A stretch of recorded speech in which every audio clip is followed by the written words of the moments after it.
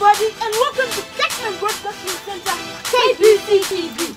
My name is Sedio Benio, and I'm Natasha Magogo, grade 7 students from Techman Primary School. Had it not been for the Lord who was on our side, where would we be? Today we say Ebenezer, but that's far the Lord has taken us. As young journalists from Techman Primary School, we are honored to take you on a tour of our school and update you to the state of affairs as we look forward to the opening of school.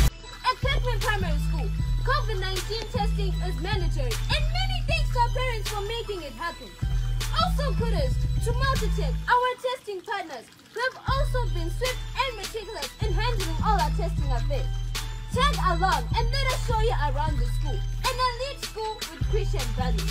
We know that God is our ever-present hope and protector, but we have also taken physical measures as required by the regulating authorities to ensure a safe environment for our learners.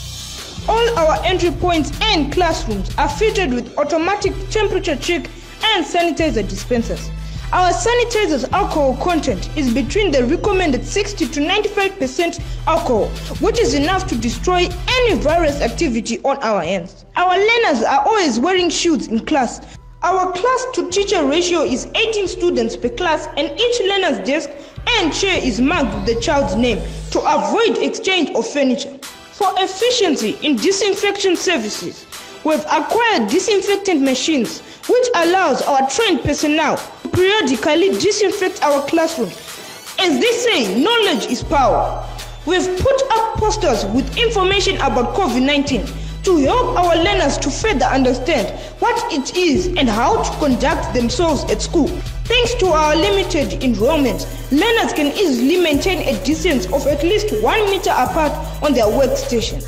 For more information or to schedule a tour, call or app 0772 556650 or 0772 556642.